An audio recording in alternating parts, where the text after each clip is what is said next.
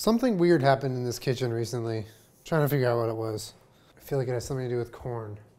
Well, it was probably nothing, but the important thing is that we are back here. We are ready to do it to them. Every episode in the summer is gonna have my glasses fogging up, but that's fine, because if you can't handle the heat, then don't wear glasses. And also get out of the kitchen. Get out of the kitchen anyway. This is my kitchen. Actually, come back. You can stay. Just don't make so much noise.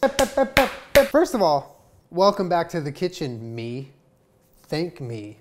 I'm welcome. It's been a couple of weeks since I made a cooking video. It is our infamous dog birthday month, where all of June we just celebrate our dogs' birthdays because all 4 of our dogs are somehow Geminis and they get that month. We have 11 months of the year to ourselves.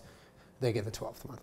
Who am I kidding? All 12 months are for them. It was a good little change of pace, but now we are back in the kitchen ready to do it to them, and I'm very excited. I'm like very excited today. On Twitter, I asked you guys what you wanted me to cook, and I got a lot of really great ideas. Some were like barbecue and America themed, and then a couple suggestions were telling me to deep fry ice cream, which really speaks to my soul. Somehow I ended up on sushi. So we're gonna be cooking a really easy, plant-based, delicious sushi recipe today for all my people out there who like sushi and never learned how to make it. The thing about sushi, and I've made vlogs where I've showed you like how I make it sort of, but I figured I would do a whole episode on it because it's a lot simpler than a lot of people think to make a roll of sushi at your house. You don't need any crazy equipment. You could honestly do everything I'm doing without the rice cooker. You could cook rice in a pot or in the microwave. I'm gonna be using just normal seaweed, nori. You can also use soy paper, which I can do a variant of today as well. So if you prefer soy paper. The best part is you don't even need to buy or know how to buy expensive fish because we're not using fish. This soy boy, it's gonna be using high protein tofu. This is actually some really good tofu. I've been using it a lot lately for a lot of different recipes.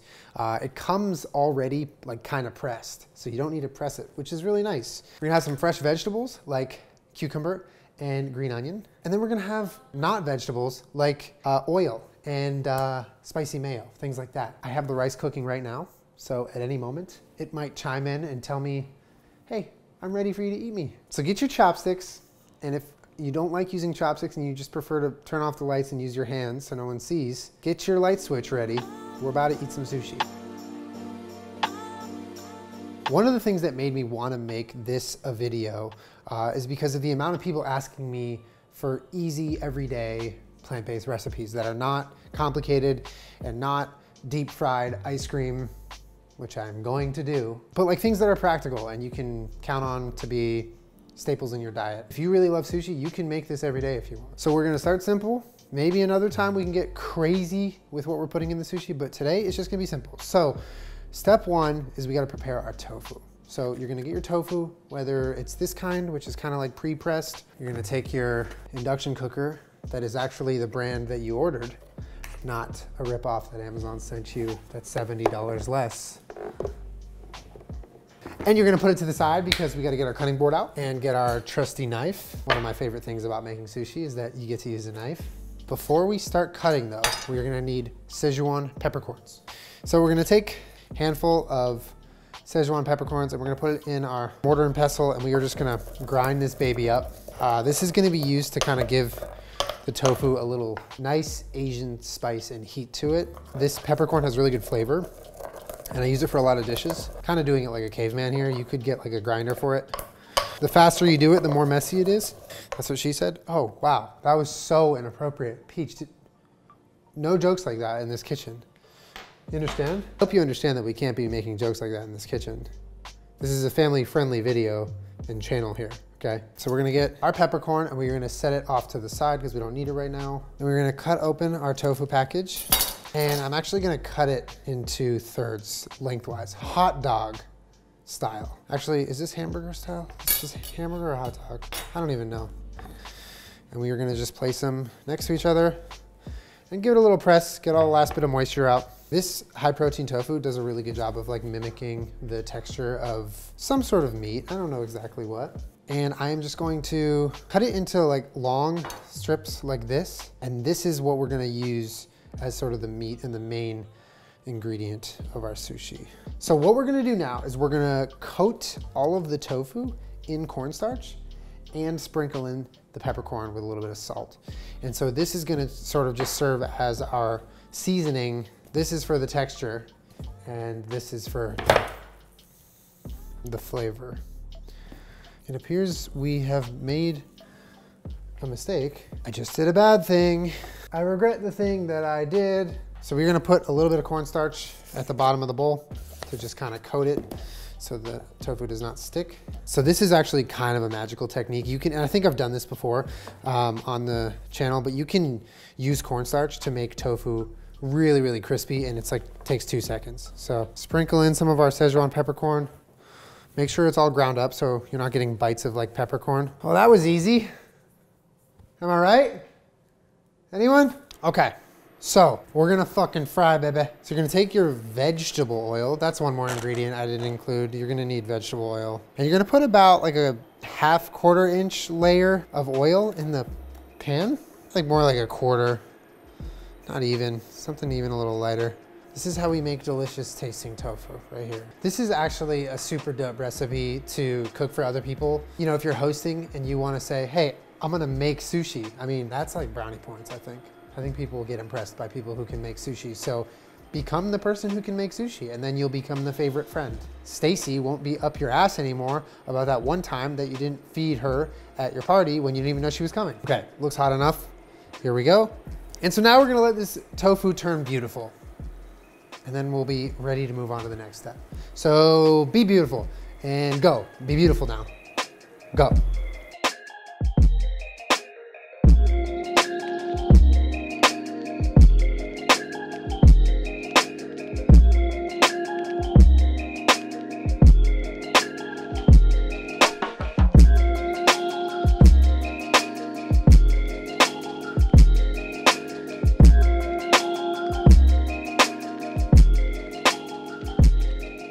All right, baby. Tofu is almost ready. I will say the thinner the little strips, the more crispy they're gonna get. So err on the side of making them little skinny legend pieces of tofu. I think there's some sort of stain on this outfit. I don't know where it came from. Like, see how this completely holds its shape? This is what you want here. I will also say that I've shown a way of making this before, but if you don't like tofu, or if tofu is not your thing, you can get mushrooms actually and cut the ends off of shiitake, large shiitake mushrooms. You cut the ends so it's a long strip, and that works well with a tempura batter. The tofu is done. That is honestly the hardest part. You can do that part. I like your style, you know what I mean? I like your style. We have our tofu ready. Now it's time to prep the rest of the ingredients.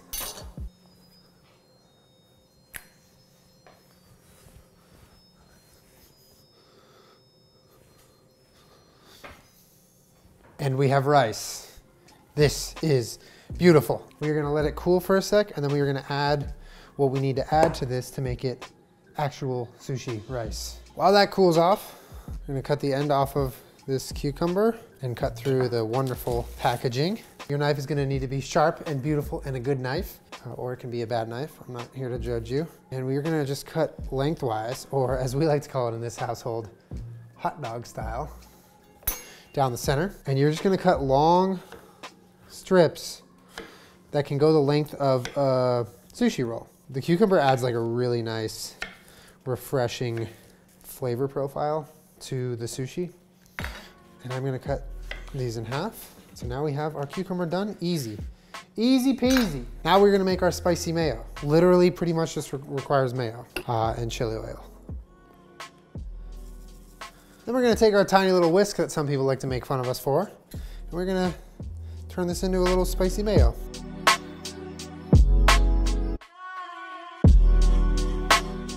Then we're gonna set our beautiful spicy mayo to the side with our cucumber. We are getting there, guys. It is almost sushi time. Okay, next is a super important part that I think might be the biggest takeaway from this video, and it is how to make sushi rice taste like sushi rice. So what you're gonna do is you're gonna take a pinch of salt and a pinch of sugar, and you're gonna toss it in the rice. And then a couple swigs of rice vinegar. This is the key ingredient right here. This is what is gonna make it taste like that distinctive sushi rice that you know and love so well. And you don't wanna overwork it. You just wanna make sure everything's evenly coated. A little more rice vinegar. Since we can't make sushi with hot ass rice, we are gonna need a flat vessel to place our rice. We're gonna do it in a really Aries way like this. And then you're just gonna spread it out. And this is literally just so the rice can cool.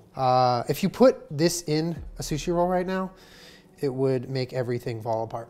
So you need, you can have the rice be warm, like a little warm, but anything like hot like this would ruin the whole roll. So we're gonna let this chill, and when it's a good temperature, we're gonna make our sushi, and we are gonna do this when we're done eating.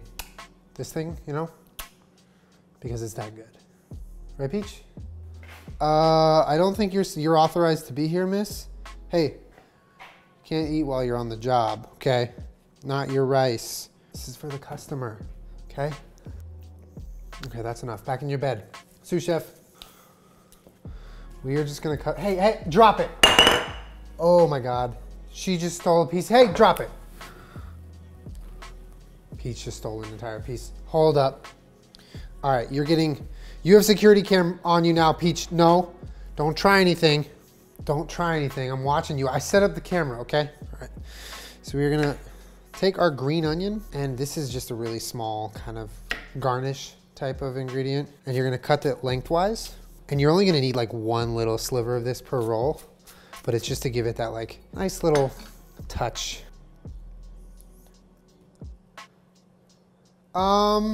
Sous chef. Hey, drop it, drop it. Oh. I think you're fired. I think we have to fire you. Okay, y'all, now it's the moment of truth here. So before we get to rolling, you are going to need your spicy mayo, a bowl of water. I'll tell you later why we need that. Your cucumber, green onion, your tofu, and lastly, your nori or soy paper, whatever you prefer to roll sushi in, because that's just how we roll. Okay, so I believe, and I could be wrong here, but I believe you're gonna take the shiny side of the nori and have that be down. Okay, so the purpose of the water is so the rice doesn't stick to your paws, okay? So we're gonna bring the rice right here, and we're gonna roll our first roll. Here we go. So you're gonna dip your tips of your fingers into the water, a little bit of moisture on there.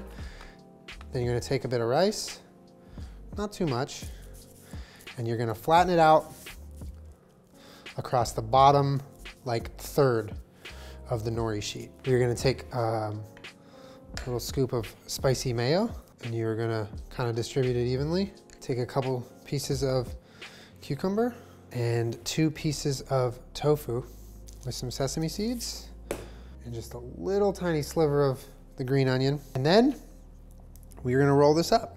So you're gonna just go from the bottom, and you're just like rolling it like a burrito. Keep it tight.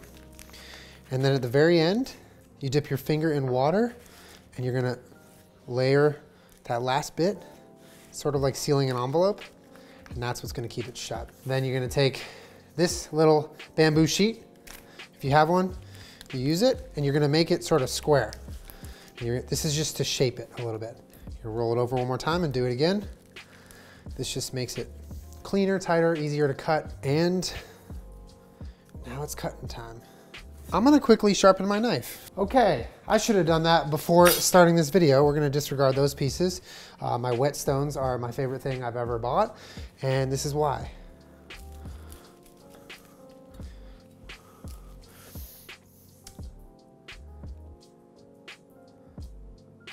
I guess you can't call it Aries Kitchen for nothing. As quick as I cut myself, I band-aided myself too. Gotta keep those knuckles out, fingers in. So this is our roll here. I'm trying to like lay it out so it's beautiful, but the reality is it's not beautiful. It just does the job. This is at least how I do it. You're gonna take some wasabi, mix it with some soy sauce, and you're just gonna mix that around so it becomes sort of spicy soy sauce, which is what I like. If you're a wasabi person, you know what I'm feeling here. And this is how we do it here. Dip it in.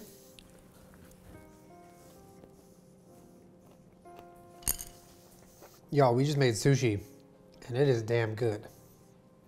It is damn good. So that is like probably one of my favorite foods to make and eat. This whole entire thing took just over an hour. You could probably do it quicker with a little bit of prep, but the reality is like sushi is not hard.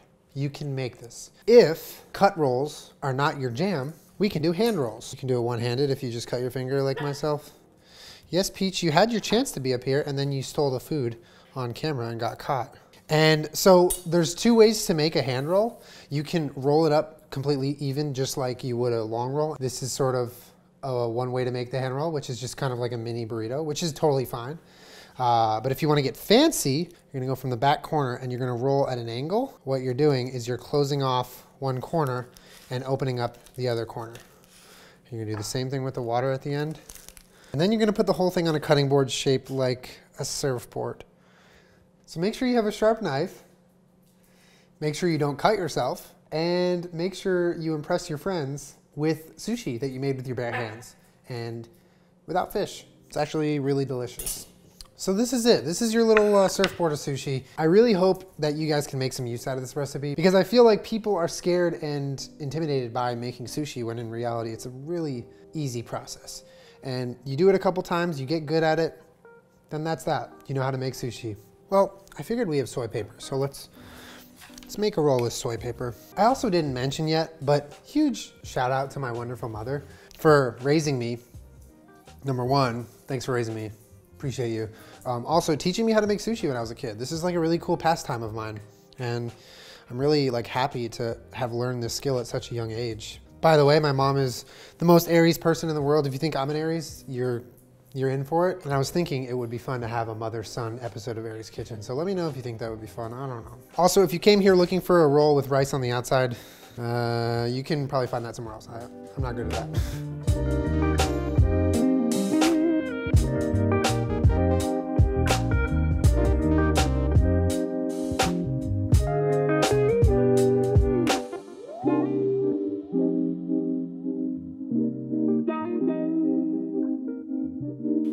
You ready to try some sushi? All right, Jenna, you gotta try the sushi. I'm playing with a mom and dad and son, and I asked if I could be their daughter. They said yes. You're in the middle of a game? Yeah. With a family? Yeah. That's not our family? Exactly. Okay, we'll have a bite of sushi of your choosing. This is the kind that I like. I like when it has this wrapper with the sesame seeds.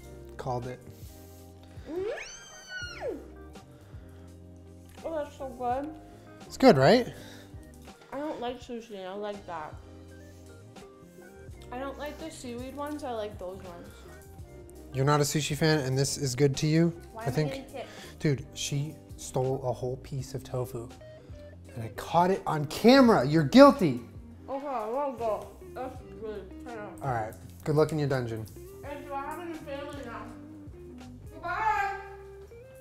Oh. Oh, bye. There's sushi, I made it, and now you can too.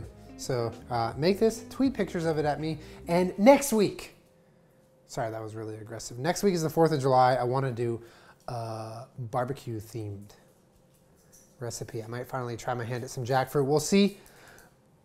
Stay tuned.